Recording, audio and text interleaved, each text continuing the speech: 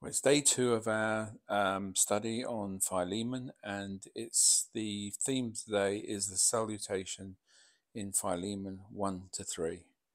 Today we dive deeper into the intimate opening of Paul's letter to Philemon.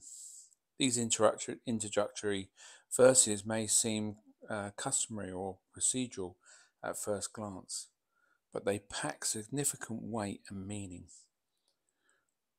Paul provides not just a warm introduction, but also sets the foundation for his forthcoming appeal.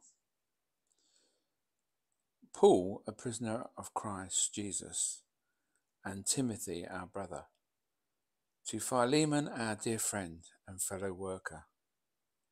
Paul addresses to Philemon isn't impersonal or distant, even though it's written in the midst of chains. Instead, it reflects the depth of relationship. The terms dear friend and fellow worker reveal their mutual respect, shared ministry, and intimate bond. Paul isn't addressing a mere acquaintance. He's speaking to a cherished co-laborer in the gospel. And it goes on to say, grace to you and peace from God our Father and the Lord Jesus Christ. This is a customary greeting in Paul's letters, but why these words specifically? The choice is intentional. Grace, the unmerited favour and love of God, is foundational to the Christian message.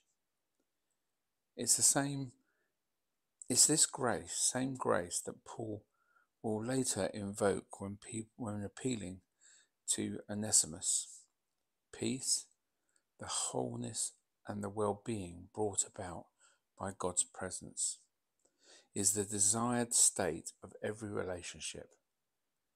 As we see, Paul's letter seeks to restore such peace between Philemon and Onesimus.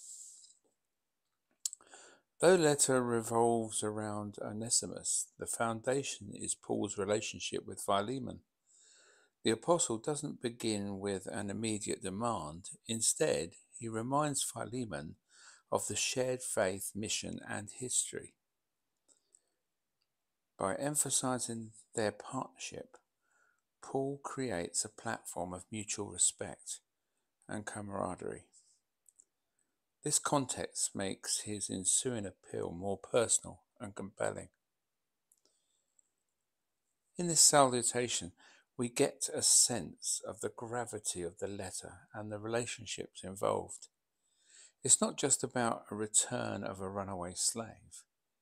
It's a heartfelt plea anchored in brotherhood, shared mission, and the transformative power of grace and peace. As we move forward, let's keep these foundational elements in mind, observing how they resonate through the entirety of Paul's message to Philemon. Plus also, let's remember each other as we journey together on our walk of faith in this day and age. So we come to the end of today and look forward to speaking to you tomorrow.